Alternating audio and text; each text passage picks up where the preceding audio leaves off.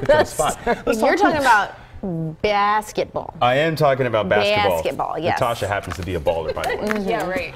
We've all heard of home court advantage. Well, Mikal Bridges would like to give it new meaning. The Villanova star has a chance to land with the Sixers. The 6'7" forward worked out in front of head coach Brett Brown today in Camden. Bridges is a projected lottery pick, and the Sixers had the 10th overall selection. He's originally from Malvern, PA, and he talked about his thought process during the session.